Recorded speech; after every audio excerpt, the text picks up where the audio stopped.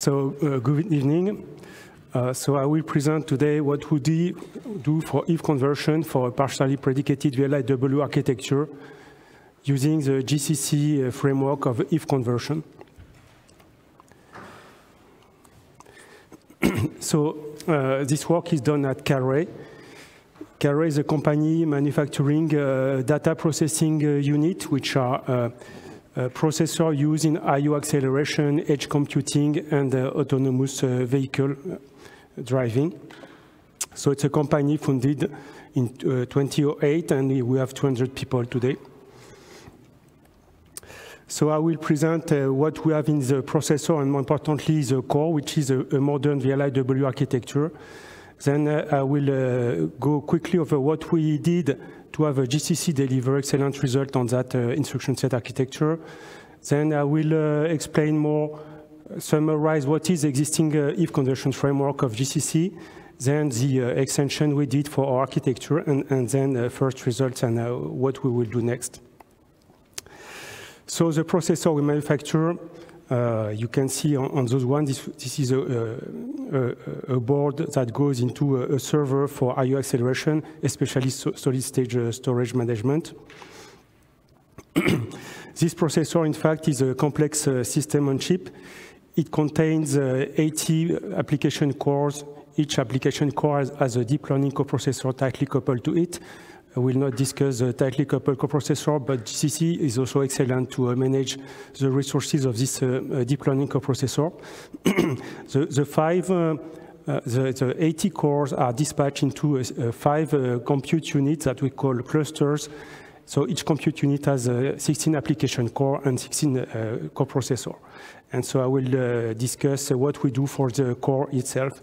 The system is running between 600 and 1.2 gigahertz, and this is our third generation, generation C of MPPA, the line of a massive parallel architecture of Carre, and it's MPPA V1 College.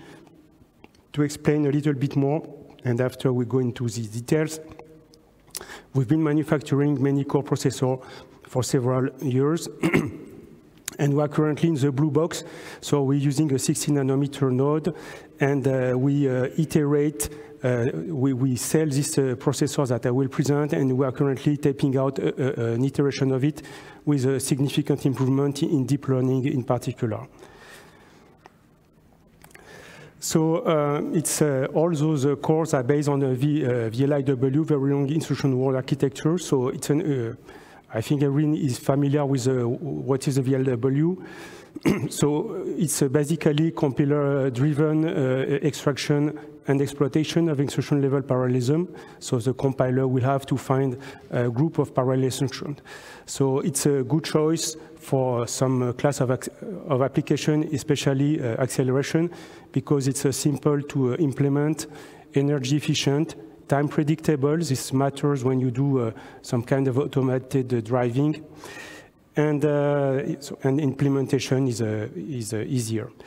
But it's interesting and important to know that there are two families of VLIW which are not the same, and often they are confused. So there is a classic VLIW architecture by Jost Fischer in 79 and 81. And then later, there is the epic VLIW architecture from Bob Rowe team. And the VLIW architecture eventually became the Play-Doh architecture and the IS-64 architecture. The VLIW architecture, the classic one, started in trace machines. Then Jost Fischer went to East Coast HP Labs, and he refined the classic VLIW for embedded and media processing. This kind of VLIW was used in particular at ST Microelectronics, and I work on this architecture and on its tools.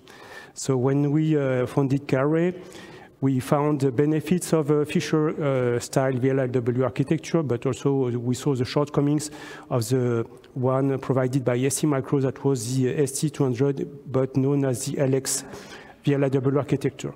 So the key feature is that in the classic VLIW architecture, you only have partial predication, as that will be the topic today.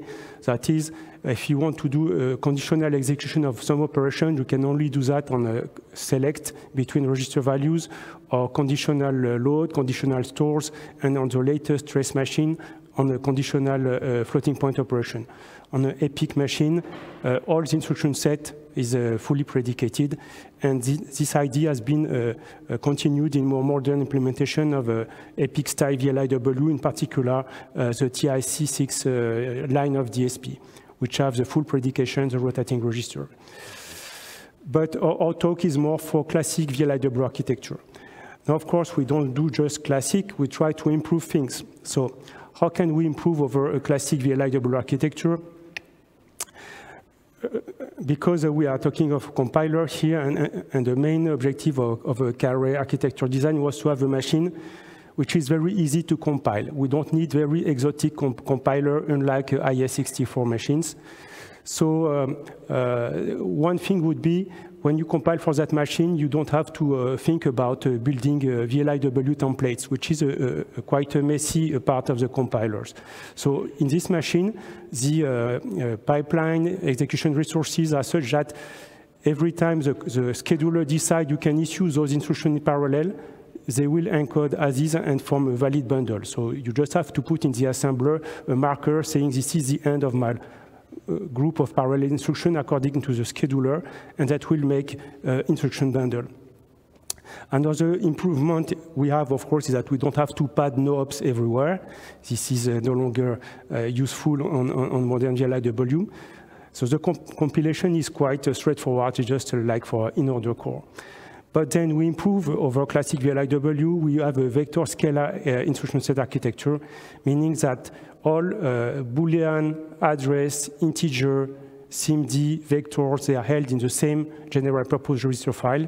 And when you have a wide operands, you use a pair or quadruple of registers. It turns out that GCC is excellent as in allocating for such register files. So we have so it's basically a 64-bit architecture, but we have 128 and 256 operands with register pair and quadruples. This machine has to be good in DSP, that is numerical image signal processing, and not counting the deep learning, which is taken care of by the coprocessor that we see on this part of the picture. Other things that we added for compiling for high performance, so we have the hardware loop, that's a classic thing. We have the non-temporal loads. So in fact, it's a non-temporal memory access, is that when you instruct the compiler to bypass some level of the memory hierarchy, and this prevents cache turbulence. If you want to load with reuse or do not have a dense access patterns, you don't want the cache to bring a lot of useless data. So you want to do a cache bypass load. And also, because it's a classic VLIW, we want non-trapping load, so we can decide to control speculate load in advance in while loop, for instance, and if the address goes in IO space or does other faults, it will just return 0. And it's very capable for CPU capabilities. We support Linux or the PIC model or the TLS models. And moreover, we are fully recursive virtualization of ISE. So any kind of software can run at any privilege level, and you cannot see that in other architecture. So the code generation part, we have a toolchain, and it's mostly built out of open source and free software components. So the main part are the, of course, compiler, linker, binary utilities, libc, and debugger, etc. So we have mainly GCC, Linux, and we also have LLVM. So we have LLVM because we have a complete chain of OpenCL, where we have the Boggle framework relying on the LLVM and passing the conformance. But we are going to talk about the GCC port, even though we have a parallel port with LLVM for this VLIW.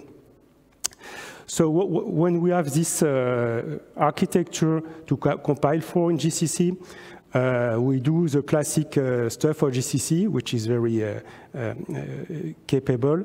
So we map the hardware loop with dual patterns. This is classic. We push the last scheduling phase very late in the compilation, in the RTL flow, so it sees the whole expansion of all the instruction and creates the schedule, which is the bundle of the instruction. So we don't want to mess with instruction just after that. And all the classic optimization of GCC, they work. So here we see an example of a very simple loop where we enable tree vectorization, and in order to make the code easy to read, we don't do O3, so it doesn't do a massive unrolling and pipelining of the inner loop. But what you can see in this loop, it's very simple. It's mapping the hardware loop. It's loading the two input streams. So it's loading 256 bits, that is 8 float values at a time. You see the result go into register quadruples. We also have an addressing mode, which is index of index. So it's not just simple RISC-like addressing mode. We have addressing mode, which can be register plus register or register plus register scale by the item size. Then you have a dual issuing of the floating point add word. So we do a quadruple floating point add here, and because we operate on the 8 values, the compiler has decomposed the vector instruction into 2 parallel instructions, which must issue a different clock cycle. Then we store the result and the increment the pointer. So you see it's very simple to compile. And I should mention the double colon is the end of a parallel group as seen by the scheduler, which is the same as the end of instruction bundle.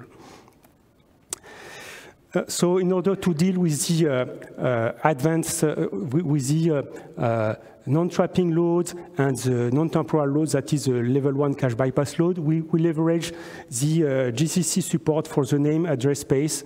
So it was a proposed extension for DSP machines, and it's very useful. It's been used in some target of GCC for different hardware address spaces. Here we have a single address space, but we just annotate the pointer.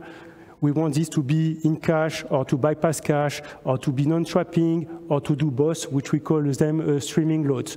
It's non-trapping and bypass level 1 cache. It's very useful for deep vector loops.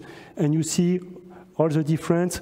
So here we have an addressing mode where we scale this index by the item size. And then we have, that's the only modifier. We bypass level 1, it means uncache. Here we bypass the cache and we are in a silent or non-trapping mode, and here we're in non-trapping mode.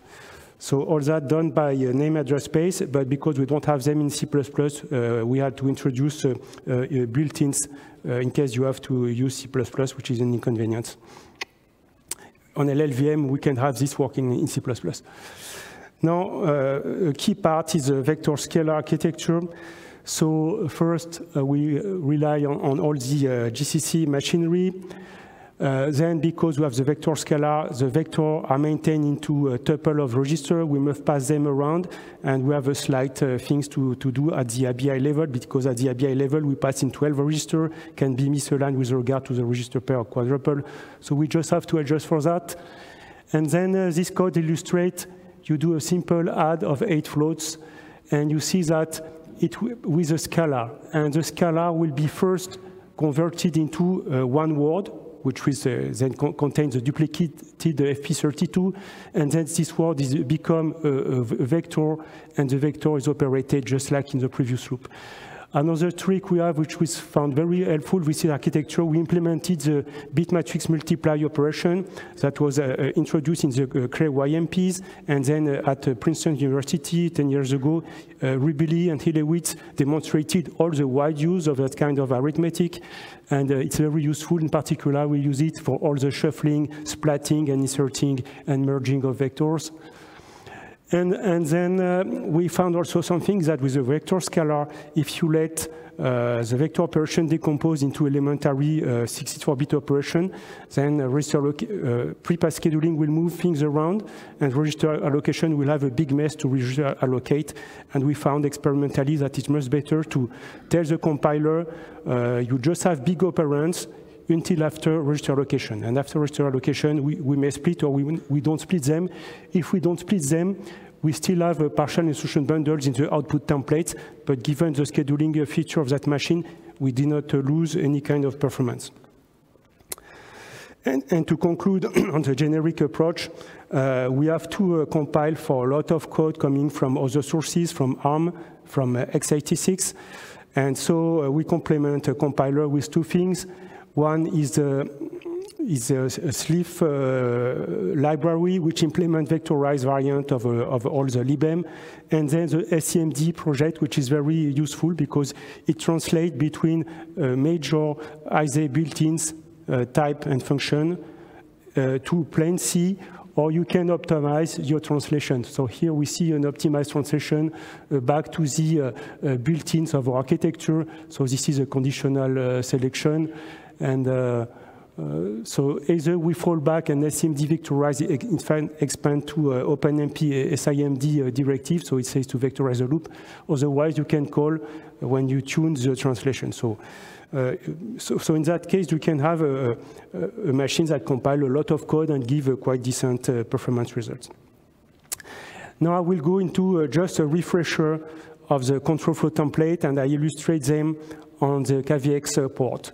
So it's not very complex, but it's mostly the same for all similar architecture. I mean, architectures that do not have condition codes, but can compare and test a general purpose register, which is our case because we are vector scale architecture. So the first template, so this is the output of MD dump. So MD dump, so you undo all the factoring you have in the MD file, so it's quite easier to understand. So the first one explains what you do to create a Boolean value, a store flag value out of a comparison, and it's a set of you compare operator and you send to destination. Then you have the main way to represent conditional jump in GCC. You have if then else expression that rely on the output of a compare operator, and we select between the PC, which will be the next one, or give a label. So you see a set of if then else of PC.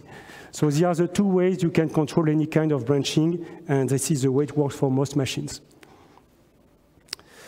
Now, if you want to do conditional moves are quite useful. The first one who used them a lot was DEC Alpha machine, and the first compiler to use them extensively was the GEM compiler in the 90s. So a conditional move is interesting because it can be represented in two different ways in a GCC infrastructure.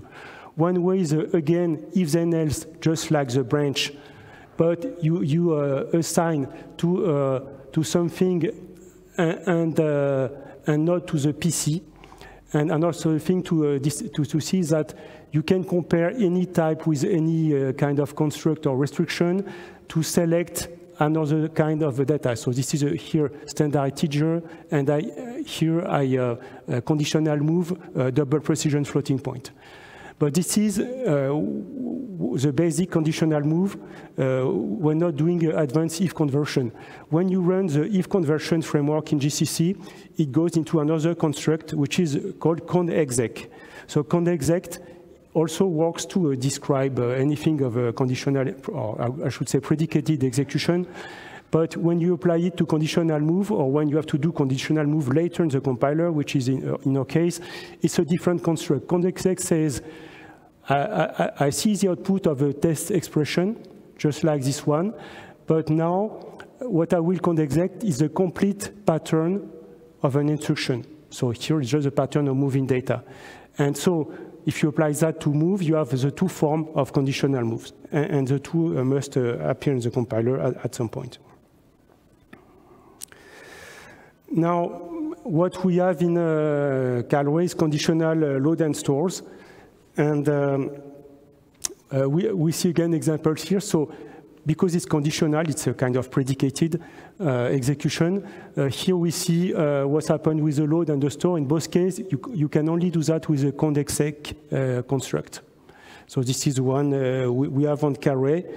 And one thing that will be interesting afterward is that instead of having a predicate on the operand, which is just a general memory operand, we have something we call the mem simple predicate here, which is explained here. It's a memory operand, which is either dereferencing a pointer or is restricted to simple addressing mode, that is base register plus immediate offset, which can be quite big in our case. But this is different from the general case where you can have index addressing or index scale addressing. This one exists in non-predicated form. In predicated form, you can only do that one. And this is one of the things we will have to deal with when we do if conversion. And it's not just Calray. For example, the FRV architecture, which is another one doing if conversion, GCC has the same kind of constraints. Now, a quick summary of the GCC framework for if conversion. When the framework for if conversion of GCC is based on the condeXEC construct when you deal with fully predicated machines. So in that case, you would have to write, in many cases, a lot of patterns for the regular execution, and then a big bunch of patterns exposing the case where you conditionally execute, that is, you predicate this instruction. When you have all your eyes there to predicate, it's quite heavy. So there is a mechanism in GCC called define condeXEC. And define condeXEC, you just provide the kind of test that can be applied to a conditional execution. Then you provide a piece of the output template syntax. So this is the one we would use, for instance, for Calray, even though we will not be using it at Calray. Then if you have a fake move instruction here. So I describe the fake move instruction here, and I add an attribute saying it's predicable. So when you have the predicable attribute, then the RTL expansion will say, oh, I will take this pattern and wrap it into a condeXEC, so you don't have to duplicate all your writing. So this is the basic infrastructure you have to describe your conditional execution pattern in GCC. So now how does the if conversion work in the GCC? In fact, he has 3 main pieces. And it's called CE1, conditional execution. So CE1, CE2, CE3. CE1 is before combine. CE2 is after combine. And CE3 is after reload. So in the 2 first cases, we have pseudo registers. And the last case, we only have architectural harder registers. And so it's a fairly, so I just give a summary of the top-down structure, because after I will explain where the target hooks do something particular for our KVX port. So we just take the whole function, iterate, find if header that will return to you the header of a candidate basic block region, so it will be the test, the topmost test of the region in general. And then when it iterates until it gets null, and whenever it sees that someone has changed the data flow somewhere, it redoes the DF analysis to be sure that it's up to date. So it's a quite understandable top-level driver. Now, the find if header, again, it's running C1, C2, C3, but it is here where we have the first target hook, if CVT MacDep init. So this is where you will put all the control to exploit the if conversion for your port, and this is the main one. So, and once you have done that, you see that the code path is quite different whether you are before or after reload. So we can say that the machine will work before or after, but it will be in most cases exclusive. So they will do a conditional move or no conditional execution only, or they will do mostly predicated execution in C3. And this targeting of a work in before-after register allocation is based on the read completed, but also the return of the half conditional execution. And the half conditional execution is a target hook, where the documentation says don't do it unless you're doing multiple mode execution like a sum, arm sum. But in fact, by default, it will return half conditional execution, and the half conditional execution, it's built automatically when the compiler compiles the pattern and see the cond.exec template. So this is the top level function. Now, if we go to the no-C find if block, it means no conditional execution. It means we'll do only tricks with control flow by looking at dead values on some paths, or we'll use a classic conditional move with the form I display, the if then else of the value, and not the cond.exec template.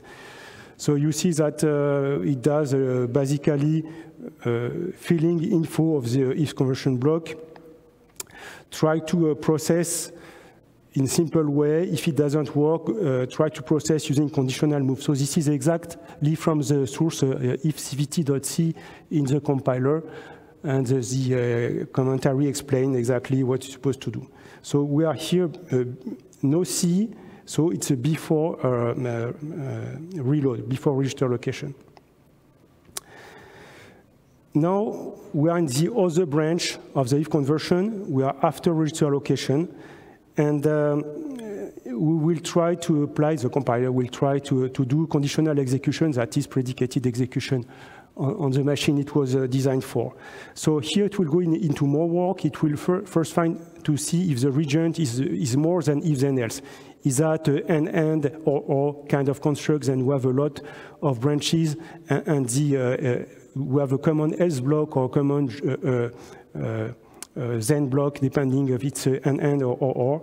And if it doesn't work, just go back to regions which are if then else, and then go to a lower level function that will try really to conditionally execute the if conversion region. And so what it does here is that the top level function will try to find if on the different branch of the if then else you have a common head and common tail, so as not to if convert them, because it would be useless. And then the core, which is different between the then and else, for instance, will be passed to the lower level function, which is called process instruction. And now we have the process instruction here from start to end. That is the part which are not in common is within the then and else branch. And then what it does, it try to build a pattern using a cond.exec and a test, or the complement of the test depending on the branch, and try to see if that is recognized as a valid instruction template.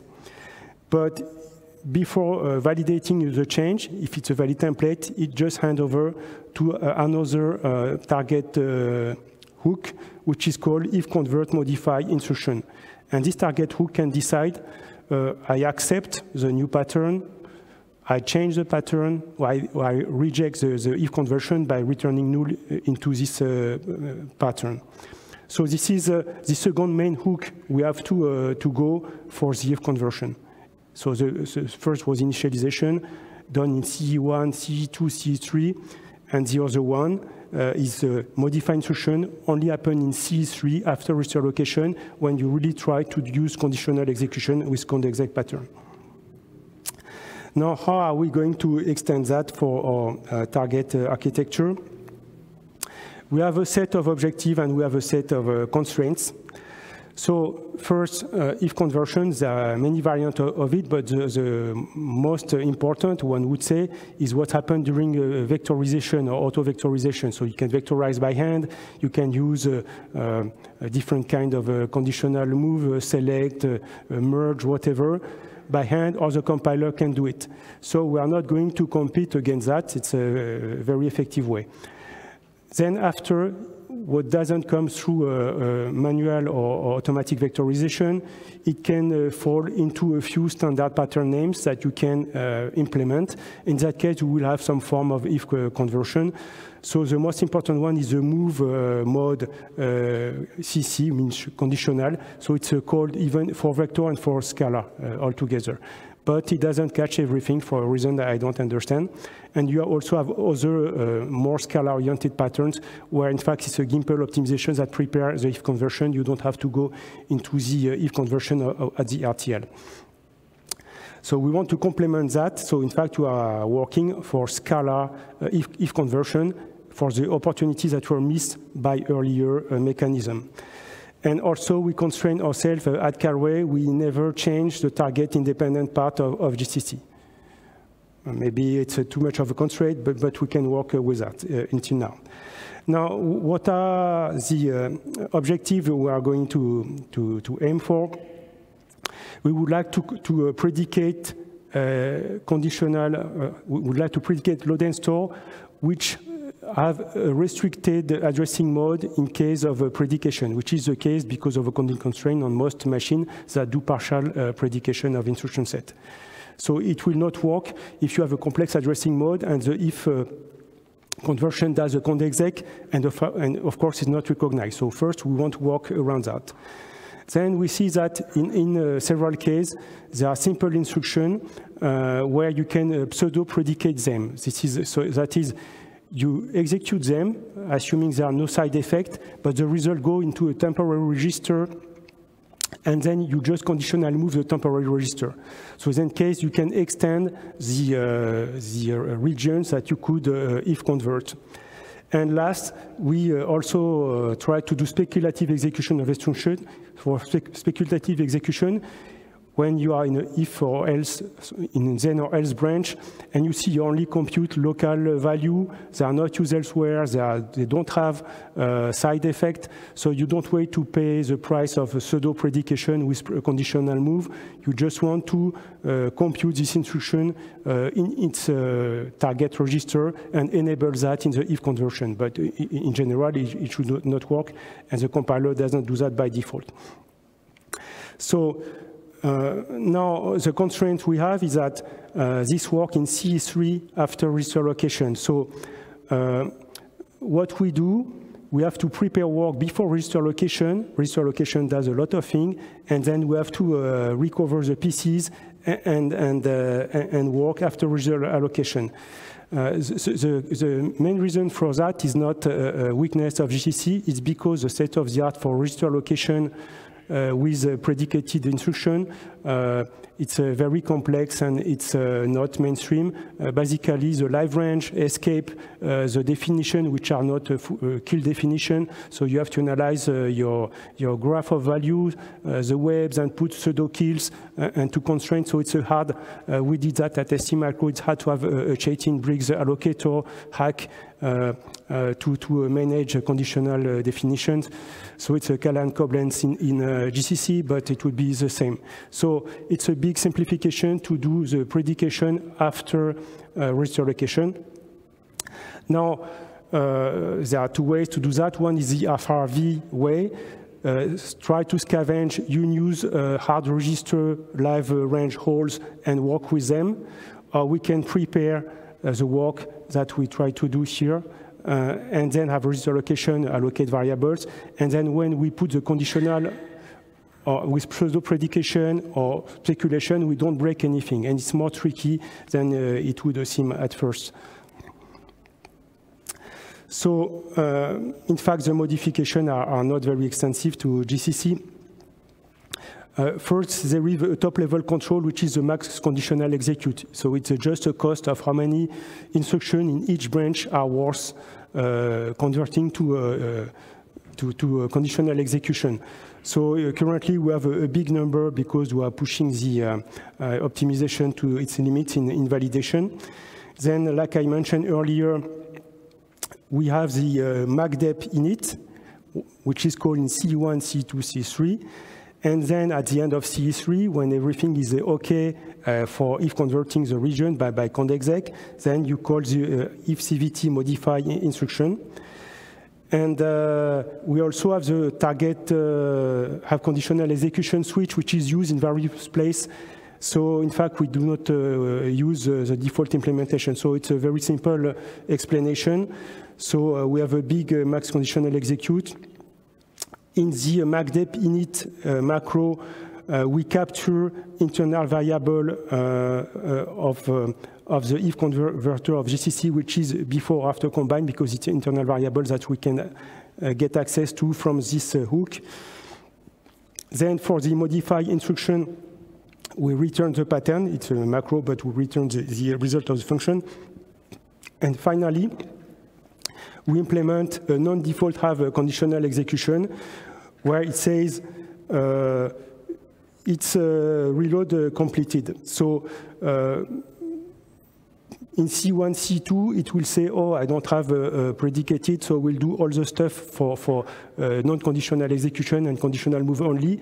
And then after restore location, you say, oh, I have a fully predicated machine, let's go. So it's a very simple change. So I will summarize the code. I hope there is not too much code. So the main thing is that we set a global variable called if CVT C level, are we in C1, C2, C3? Okay, that's the main part. And then in C1, C3, we do nothing. In C2, we do all the preparation work for C3, that will come later. But also we take care that normal C1 and C2 are not prevented from doing the normal work. And then we find the candidate for C3. It's called C2, find candidate for C3. So find candidate for C3 goes into the candidate blocks and does things like, do I have too many instructions? Do I have side effect? Do I have a complete, complex set statement? No, no, no. And then I branch into 4 cases. One is I do conditional move. And then if I have a mem, I try to do a conditional mem. And if not, I must be in arithmetic, including the ones that were rejected in the conditional move normal form. And then I will try either to speculate or to do the pseudo-conditional execution. So another part is on those 4 functions, I only give extract from the conditional mem execution because all the others are more or less subset of that one. So it looks complex, but what it does is say, do I have a 0 extension or not? Then it doesn't matter for if conversion, but I want to get that. Do I have a simple load and store? Okay, easy. And then do I have, so this is a predicate, so just in predicate.md, but we call it here. And it says, do I have a simple memory operand that is only base or base plus offset, or do I have the general memory operand? And if I have a simple memory operand, I do a wrapping of this pattern into a parallel with one, the original pattern, and two, a clobber of a pseudo register to have some register space to work with later. And then I put into a table this instruction because I will reuse in case I want really to, if convert, I will reuse this pattern. And then I go into recognition. I recognize this way, either the original one or the one with wrapping with a parallel, and I go. Now I've prepared my block. Now I'm back to the main initialization part. And now the job is I want to have my live range handy when I will be after register location. In FRV, for instance, they do not try to insert just the register used in the test condition. So depending on the what's happened with register location, the operand may or may not be available after register location because the register has been reused. Here, we just first pull the live range. This is not in pseudocode, but that's the first step here. And then after, we want to make sure that we will have pseudo-predication and speculated instructions that we have real register definition of register location. We don't want those real definition to kill useful value. And in fact, it's kind of a extensive check to do. And so what we do is that we pull the live range, we introduce pseudo-def, and we introduce use in the test block, in the joint block, and so we will have interference with the value going on the other branch of what we are going to pseudo-predicate, and we have the value still available in the hard register. And for the speculative instruction, we don't have the scratch register and space, but we need to do something else. We first need to put a flag to say later, don't put a conde-exec around this pattern. So currently, I'm not very satisfied with what we do, but I just attach a reg non-negative note to the instruction, so it will be carried around. Non-neg note usually is only meant to help with the mapping of do loops on some architecture, but it is not needed in architecture. So it's a note which is very harmless, and we can carry it around. We could do parallel with another useless or inspect instruction, but currently we do with the non-reg note. So we just flag those saying, don't put conde-exec around them later. And also we say the destination register, we extend the live range because we don't want, again, that it will mess around with the value carried by other parts of the control flow. And finally, the other, so we are finished with the first target hook. The second target hook is the if convert modify instruction, and this is where we see in action that we get the pattern, and given by the if converter of GCC, we have the odd pattern. First, we see is that things we introduce to extend the live range, we just don't care about it. It will be removed later. And then if we have a flag of it's speculated, don't put the conde-exec. So in fact, do not get the pattern from here, but return the old pattern. Now, we are finished with the C part, and there will be a couple slides on the templates. So we have the templates for the road store with a simple addressing mode. So this one will be wrapped with conde-exec and will work out of the box. Now what happens if the if converter in C3 comes and will wrap an instruction which has the general addressing mode? It will not work. So the pattern we supplied is a wrapping like was described with the set and the clobber. Currently, we could wrap with another things than the clobber, but that's the idea. And then it just rely on splitting to produce a variant where we have computed the effective address in the scratch register, and then fall back to the simpler conde-exec template, which is recognized by default in our description.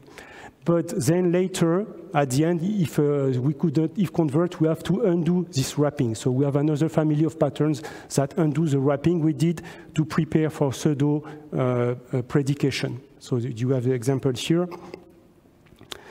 For the stores, it's the same. For the loads I mentioned, we have to duplicate all that for the small size load with a 0 and sign extension. For the arithmetics, it's a little bit different because we don't have to. No, sorry. On this part, it's mostly the same, and so we degrade the computation into computing into the scratch register and conditionally executing. Donc, so we have this. We have the effect of a pseudo predication here. And again, we have a companion pattern to undo the wrapping with parallel that was done before. You don't see parallel here because it's a defined ENSN and it has an implicit parallel over it, but that's the same idea. And then we are finished. We just have to take care of the cleanup. And the cleanup, what we have to do, First, we eliminate all the remaining pseudo-def we introduce. The pseudo-use are not concerned, so we just split them into use. And then we have to be sure that this last splitting is done before the machine-dependent reorg. And for us, machine-dependent reorg, the key is do loop optimization and the schedule, which has scheduling and bundling. So we do that. So these are the key part of the if conversion. Now, what do we get as result? So we have a simple case here, and we see we have an instruction, we want to predicate, we have something that will be conditional move, and we have something where we have to compute something from a load, and then use that as an address. And so we run the optimization, and it says conditional moves number 14, conditional memory, conditional move, memory, arithmetic, which is speculative, not conditional, and do the conditional mem. So these are the instruction numbers that you can find here with the DP output of assembly code. So this explained, but most interesting is what happened. This is without the if conversion, this is before. And you see the conditional branch here. It goes here, or it falls through. After, we have that, so we have a more parallel execution. And we have the simple predication in green, and we have the pseudo predication of conditional mem here. So you see, we cannot do complex addressing mode, so we have add scale by 8 to compute the effective address, and it goes into here. Same for this load, it goes R5, it's called here. So the pseudo predication has created additional computation. Speculative arithmetic is as is, there is no overhead, and this is a plain conditional load that didn't need pseudo predication. It's directly supported by the ISA. So I have other example, but I will go quick. Now, even though I mentioned it's not for vector loops, our real goal is to pipeline scar loops with while conditions, with conditionals, and by using non-trapping memory accesses.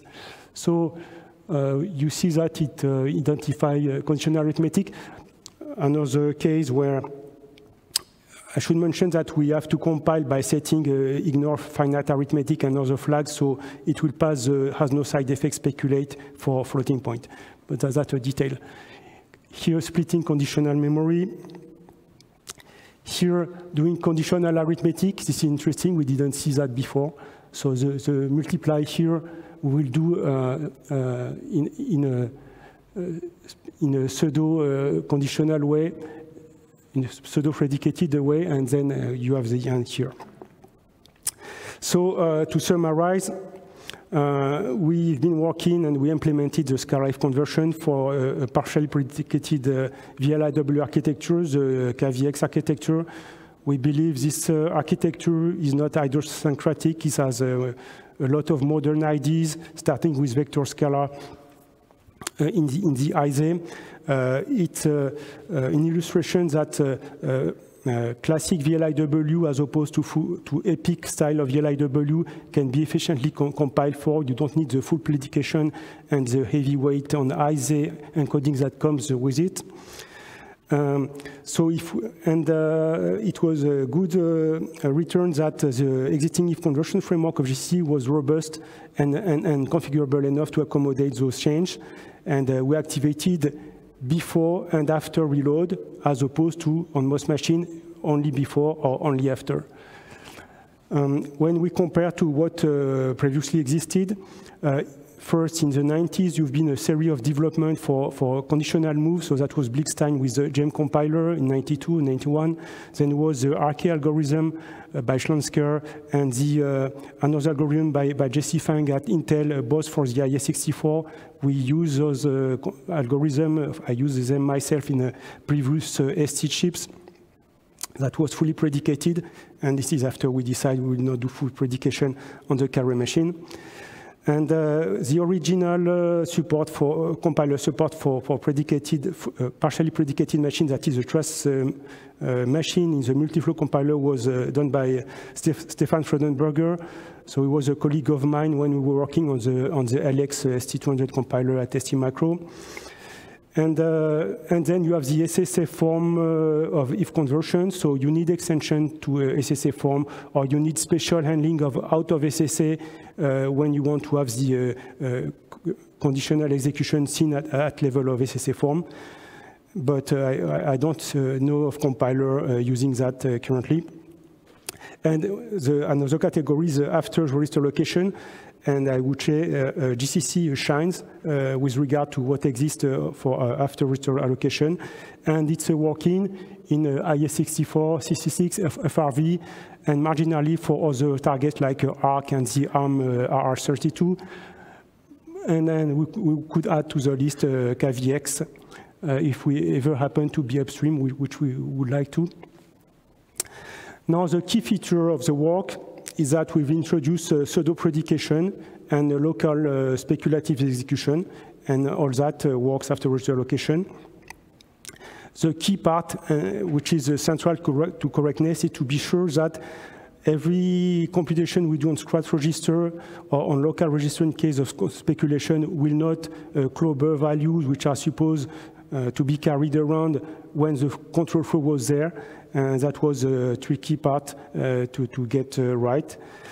And if we compare to a machine that has a port mostly similar, the FRV also have a restriction on the addressing modes when they predicate them. And they have a very complex machinery, which is more complex in lines of source code than what we did to recover all the unused part of hard register they could put to profit to compute the effective address.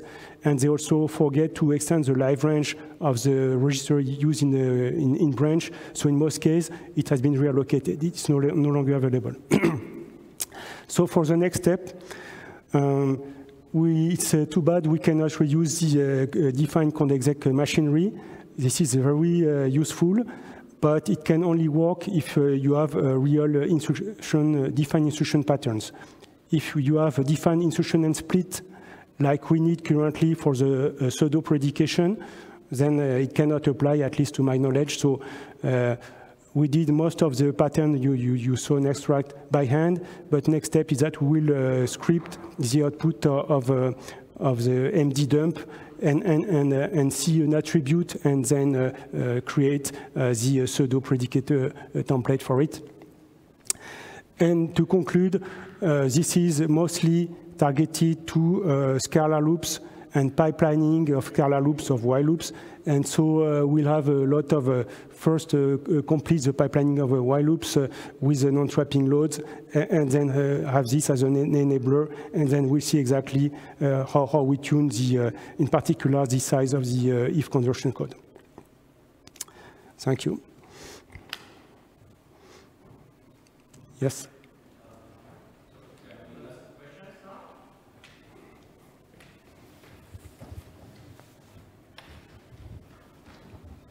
Thank you. So my question is, I know that in the last couple of years we haven't seen this architecture that much, the VLIW, and it's notable for being very hard to write compilers for. We have seen before some failures on the Intel side, on AMD side, with Xeon Phi, Terascale. My question is, have you done some performance benchmarking on this compared to a traditional CPU design GPU, where it stands? Yes, of course. So we compare a lot for compute benchmark against ARM and x86. So with the current compiler, we see that if we have the same clock cycle, that is, let's say, 1 gigahertz, we take between 3 and 9 more clock cycles than the equivalent code compiled with the same compiler with GCC of LLVM of the same maturity.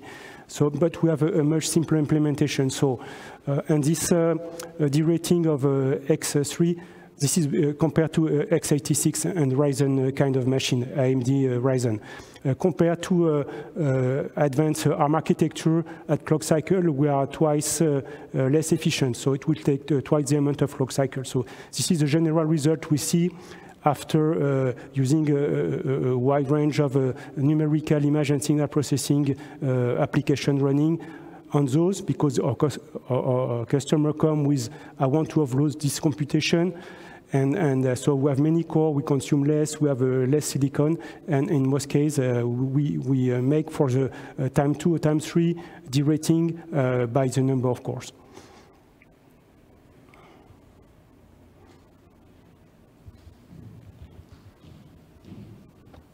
Hi, thank you for the presentation, very interesting. Have you done any extra optimization before the if conversion to favorize your predication? So I'm thinking like 3 conversions, 3 modifications to make your, let's say, predication kick in more often. In fact, we've seen other things. We've seen, for instance, that was one of the motivation of this work.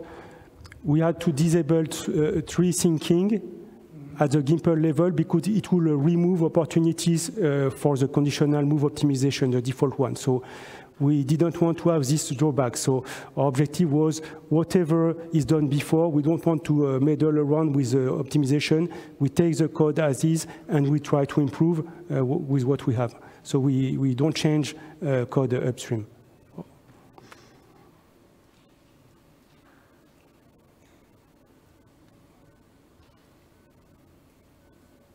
Okay, so I think no other questions. So thank you for your presentation, and that's all. Thank you.